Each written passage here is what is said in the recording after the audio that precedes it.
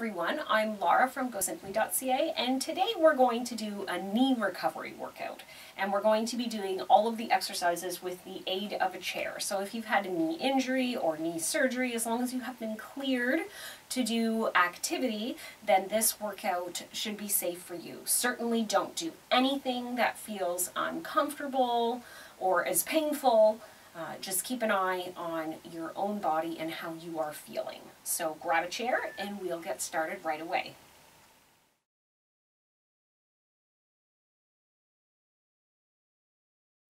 Okay, our first exercise is going to be a half squat holding the chair for support. So we're not going to go down the whole way, we're just going to go back and then stand up to tall. And it would be a good idea, maybe you're at the point where you don't need to have your hands fully on the chair all the time, but it's still a good idea to have it there. Okay, so we're going to do all of these exercises for about 45 seconds a piece. They're going to be gentle, but they should be involving those knees. Again, so we want to really stick our bottom out behind us. And just use the chair. I'm not holding, I'm just sort of resting my hands on it. Use as much support as you need. So just a few more seconds here and then we'll get a rest, and we may have to move our chair around. Okay, now we're going to do a standing sort of leg extension. I'm going to start on my left side, so I'm going to leave my chair where it is. So we're going to have our leg straight up bent and extend it full out. Okay, it doesn't have to be as high as mine is, and you don't have to get parallel. Your knee can be, down here, and you're just kicking it out in front. That is fine. You're just getting that motion through the knee, and you want to go to full extension and then bend it back. You should have nice tall posture.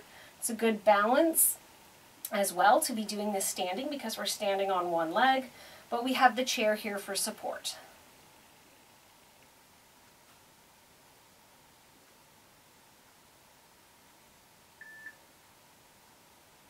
Now, and we're going to switch and do the other side.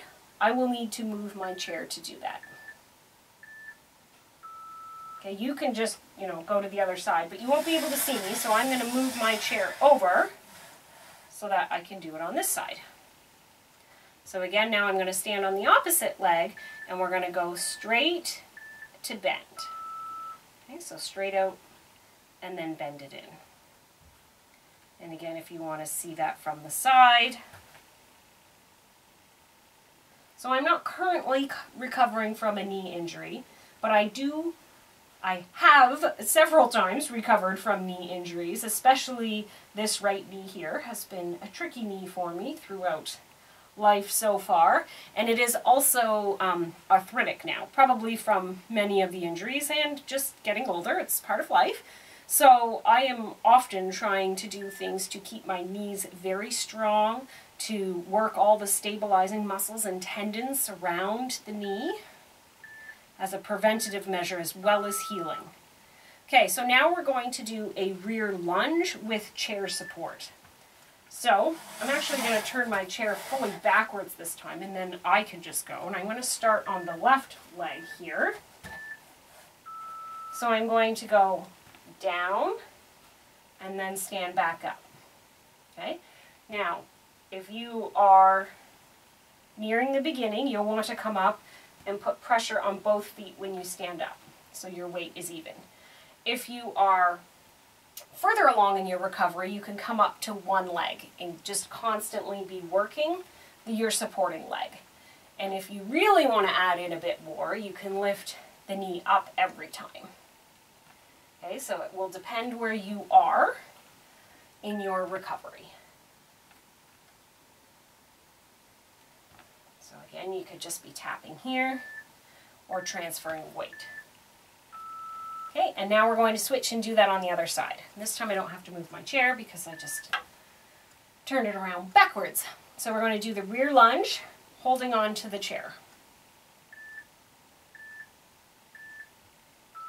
Okay, so lunging back, you can put your hand on your hip, you can put your hand out to the side, and again, you can come up to the top and actually stand on both legs and transfer the weight completely, or you can come and just sort of tap that toe and put very little weight into the opposite leg.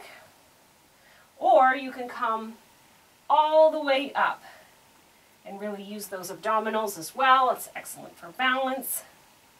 But you don't want to push too fast. When you're recovering from injury, there's no point in pushing fast because you just end up going backwards. Eventually, you hurt it again, it doesn't heal properly, and then you have to start over. Okay, so now we're going to do a seated straight leg lift. So I do need to move my chair again. You can just wander around your chair, but I need to move. So with this straight leg lift, I'm simply going to lift it and lower it. Okay, so I'm starting with my left leg going up and down. Doesn't matter which one you're doing, we're going to do both sides. I find when I am having a period of either really bad arthritis in my knee or recovering from an injury, I don't work just the one knee, I work both knees. So I do the exercises on both sides of the body. One, it just makes for a better workout and it keeps my body balanced, and that's the really important part. So while it might be easier for the one leg, that's okay. And I try to do lots of walking. Walking is an excellent workout. Okay, I'm going to switch and do the other side. It has impact, but it's a low impact.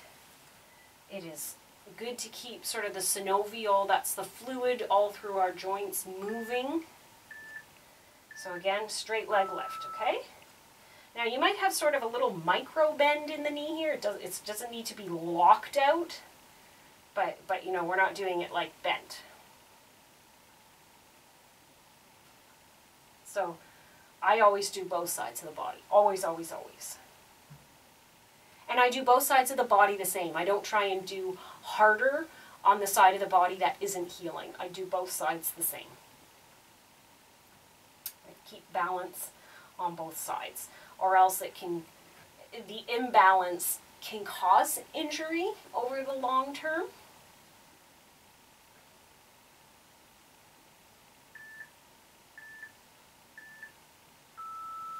Excellent.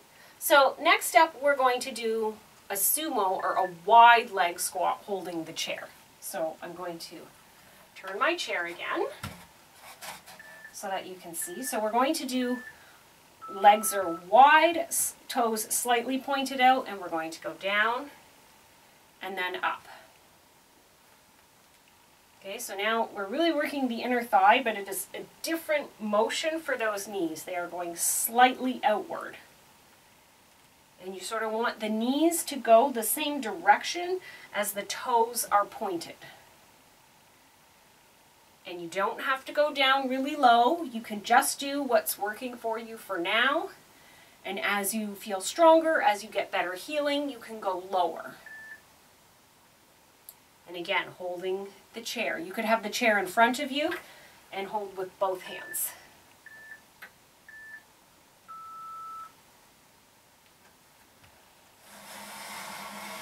Okay, so now we're going to do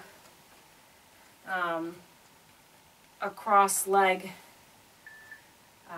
side tilt. I've got the wrong thing here. Okay, so you're going to cross your leg over, and then I have the wrong leg crossed, and then, lean into the chair, okay, and then come back into standing. So the chair is to help with that lean over to keep your balance, but you definitely want the legs crossed. So I've got the left leg over top of the right.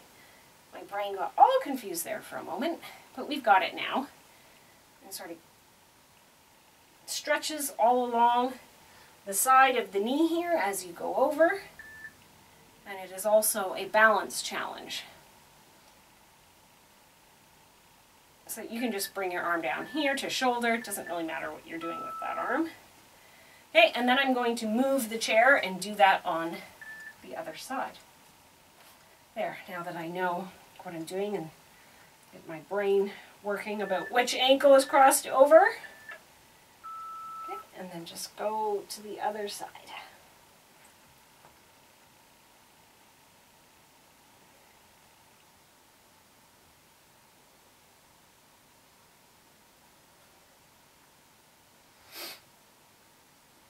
And you can do it if you might be at the point where you don't need to hold on the whole time.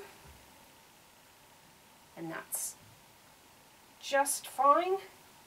But the chair is here if you need it. Again, it's different levels of where you are in your recovery.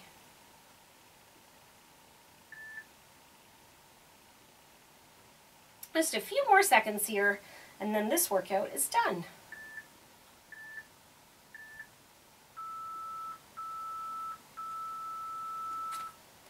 Excellent job, everybody. I hope this helped with knee recovery or just a very gentle knee workout if you're having a flare-up in arthritis pain. Let me know if you like these types of workouts. I can definitely do more knee recovery or arthritic type workouts. I definitely do them for my own knees, so let me know if you like them by giving me a thumbs up and commenting below. Hope to see you soon.